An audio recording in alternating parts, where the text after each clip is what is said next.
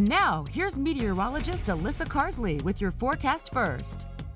Good Monday morning to you and happy President's Day. Now, if you thought winter was back after the winter weather we saw on Saturday afternoon, guess again. In fact, we're the complete opposite. We're having those above average temperatures for the entire week.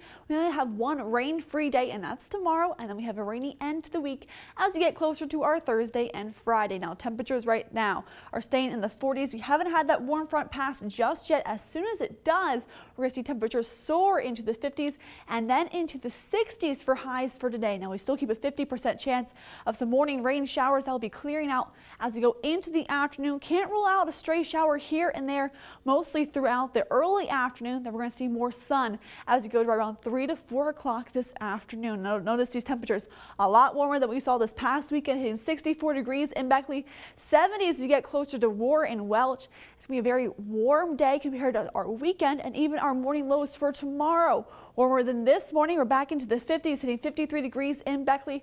Those southerly winds keeping us warm for tomorrow morning. Could see a few areas of patchy fog for your Tuesday morning, but notice this. We get into the 70s for tomorrow. Fun fact, our average temperature for May is right around the lower 70s. So we're skipping ahead a couple months in the calendar for Tuesday as well as Wednesday, and then we drop back down into more April-like as we go into our Thursday and Friday. 70% chance of rain showers possible throughout our day Thursday, and we keep it 50% as we go into our Friday, Saturday, and Sunday.